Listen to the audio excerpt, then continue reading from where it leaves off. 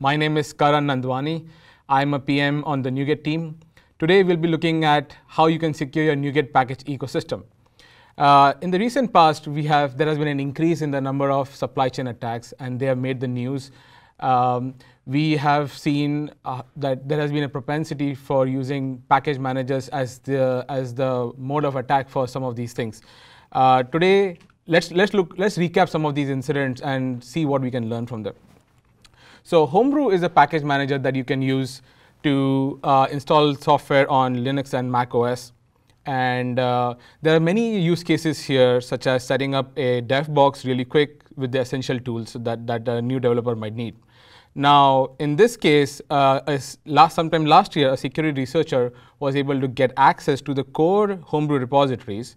They had commit access to these repositories, which means they could have made a change, and that change would have flown to anybody that ran Homebrew update or recently installed Homebrew, and they would have gotten their malicious formulae. Now, the takeaway really here is that there was no way for the end user to protect themselves. So really what we are asking is the tools that package managers should be able to detect if a package has been tampered and block installing such packages. In addition, there should be a way for package authors to stamp their identity on a package, and on the other end, for a package consumer to be able to validate this identity and confirm that this package truly came from who it says it came from. In a separate incident last year with NPM, the NPM account of the maintainer of a really popular package was compromised. The attacker went on to publish a malicious update that got into 4,500 accounts and got the credentials before it was taken down. Now, we should understand that this was not a fault on the NPM.js side.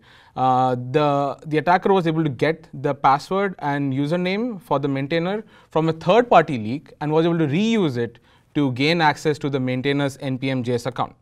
So the clear takeaway here is that username and password security is simply not enough. In a separate incident, an attacker uses a different vector to target package users. They published several packages that looked very similar to a very, very popular package which has over 2.5 million weekly downloads. They then went on to these were all malicious packages that harvested environment variables from the victim's machine, and this attack went unnoticed for nearly 2 weeks. So the key takeaway here is that popular repositories should be able to detect and block typo squatting attempts. In addition, there should be a way for users to define which publishers they really trust, and if a package does not meet that specification, it should fail to install. Now, let's take a quick look at what does a typical NuGet workflow looks like and what are some of the best practices. So let's say I have an awesome library that I want to share with the world, and the obvious next step there would be to create a NuGet package. The first best practice here would be to author sign it. Now, author signing it allows me to stamp my identity on the package, and on the consumption side, it allows the consumer to validate that this package really came from me. Next, I want to publish this package to, let's say, NuGet.org. Last year, NuGet.org adopted MSA-based authentication, which allows users to opt into 2FA. Now, setting up 2FA is really easy. It is literally 3 steps after you log into NuGet.org. Now, if you are an enterprise customer that uses Azure Active Directory to log in, you can ask your admin to enable 2FA, and it's just that easy. As we have seen, enabling 2FA would have prevented several of these attacks that we looked at. The next step here really is to publish this package to NuGet.org. Now, when a package is being pushed to NuGet.org, we actively check if this package ID looks very similar to an existing package.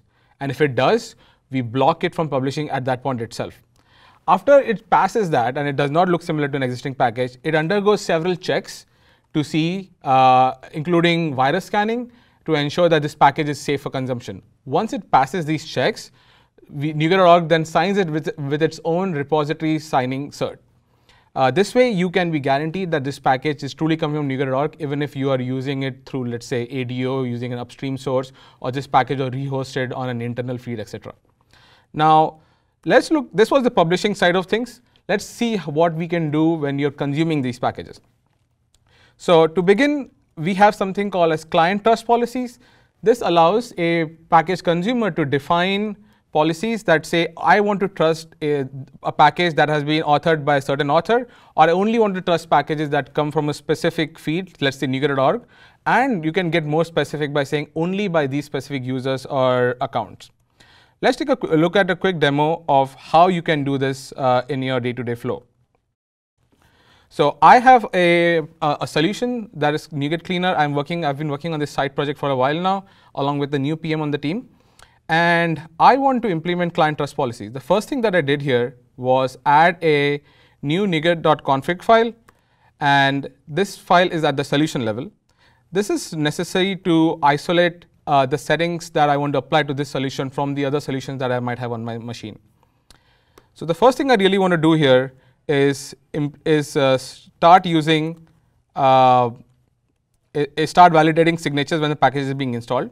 The way you would do that is by setting the signature validation mode to require.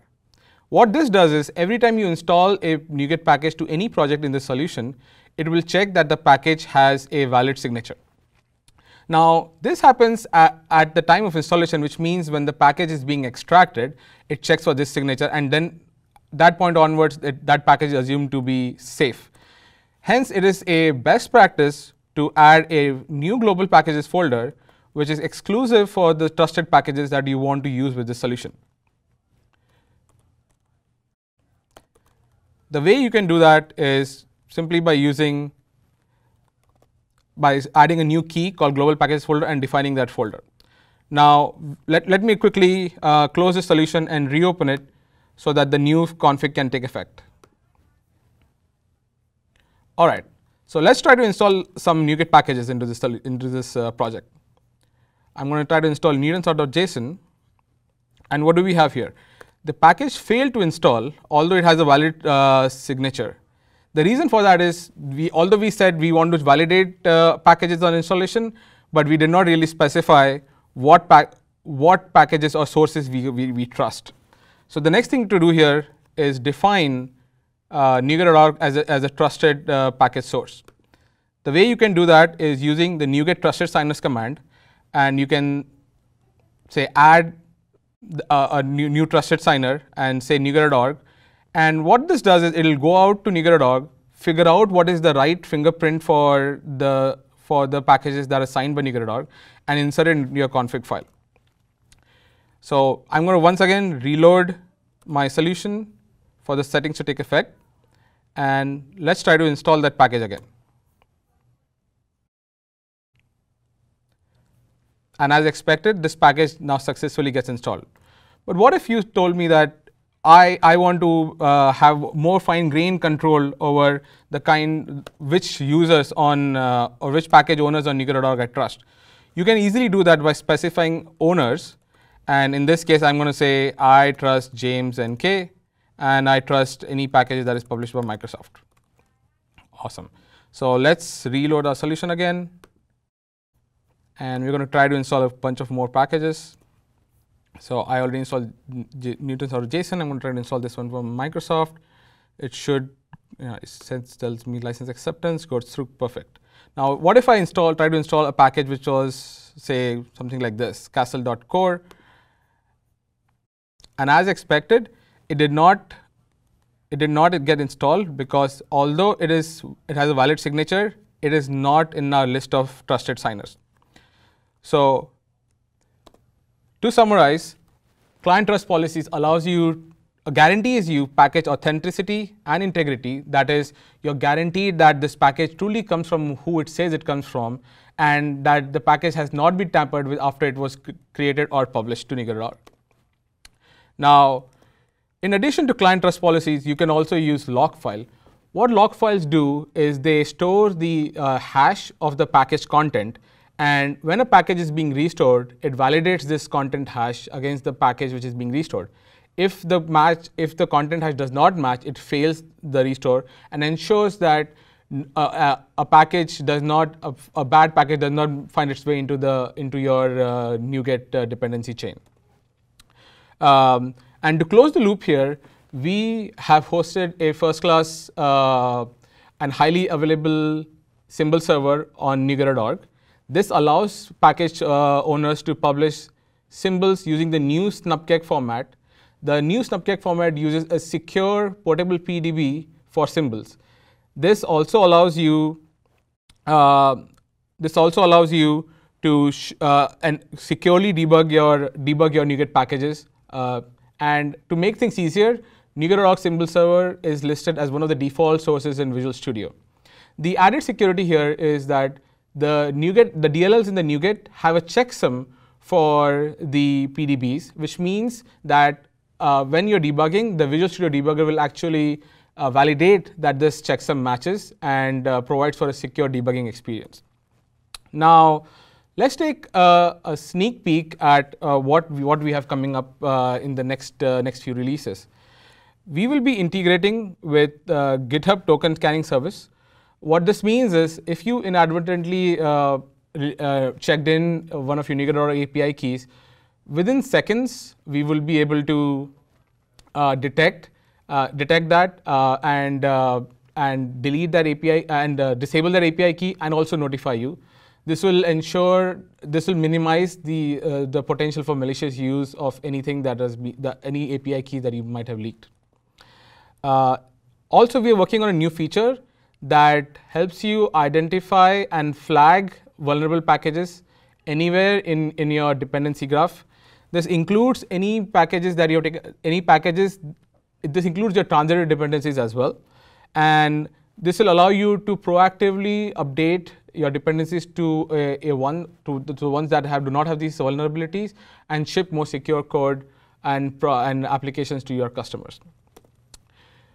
So for anything that we looked at today, you want to know more, go to akms/secure NuGet, and we have links for everything there.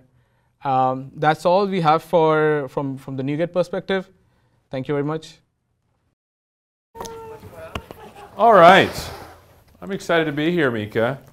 Me too. So we have just come into frame because I was singing like some Spice Girls stuff you were too busy. over there. Yeah. And they're like, hey, Seth, the director's like, Stop you singing. need to go in there right now. Right now, yeah. Because, you know, you're not a very good singer when it comes to the Spice Girls, number one. And number two, you're kind of working and you're like, you're on the Seth, clock. let's get in there. Yeah. Maybe do something. Yeah.